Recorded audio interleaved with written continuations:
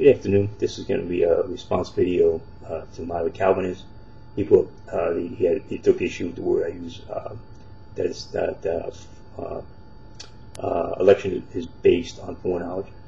So we'll just change the wording a little bit and say it's consistent with foreknowledge. But the issue comes foreknowledge. What does God foreknow? God foreknows something, and that foreknowledge, it has to do with what the condition, who's going to meet the condition that God Himself set up. That's the issue of a conditional versus unconditional election. I'll read something from Watson here in his work, a theological dictionary.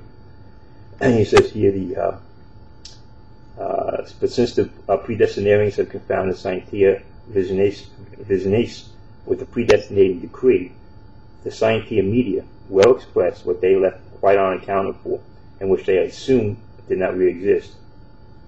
The actions of creatures endowed with free will, and the acts of deity which from eternity were consequent upon them.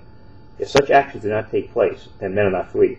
And if the directorial acts of God are not consequent upon the actions of the creature in the order of divine intention, and the conduct of the creature is consequent upon the foreordained rectorial acts of God, then we reach a necessitating eternal decree, which in fact predestinarians contend for, but is unfortunately brings after it consequences which no subtleties have been able to shake off, that the only actor in the universe is God Himself, and that the only distinction among events is that one class is brought to pass by God directly, and the other indirectly, not by agency, but by mere instrumentality of His creatures.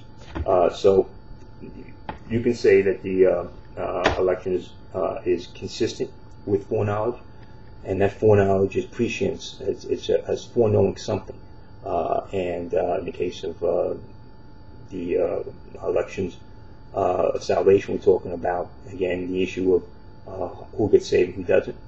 And if God says that it is God who sets up the condition, He knows who's going to meet that condition, and that's what the conditional election is about.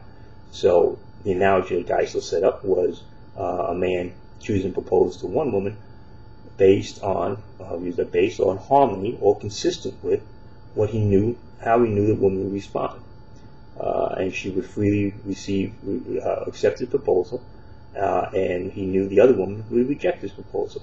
That means that the selection of the woman was consistent. You want to use that word, that's fine, with what he knew the woman would do.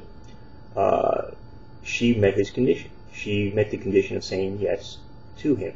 That's very simple. And the word games and the trying to avoid the consequence of admitting that you believe in unconditional election and you're a Calvinist, it's not going to work.